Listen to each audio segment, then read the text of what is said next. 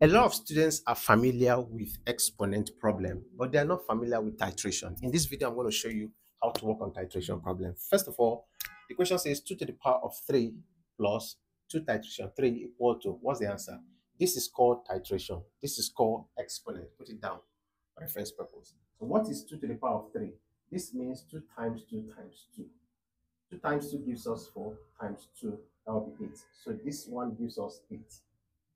And what about 2 titration 3? That means 2 to the power of 2 to the power of 2. That's what it means. Does that make sense? 2 to the power of 2 to the power of 2. So how do we resolve this? You're going to be following from up down. What I mean is that you have to treat this one first. 2 multiplied by 2, that gives you 4. That means you have 2 to the power of 4. So what is 2 to the power of 4? Same thing as 2 times 2 times 2 times 2. 2 times 2 will give you 4, times 2 will give you 8, times 2 will give you 16. That means this is giving us 16.